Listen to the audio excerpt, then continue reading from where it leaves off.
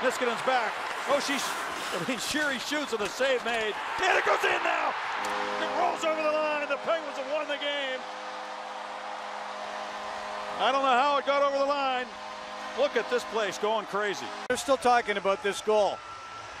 The Capitals are staying on their bench. Was there any interference here? Crosby's just playing the puck. He's going to the blue paint. There's nothing here.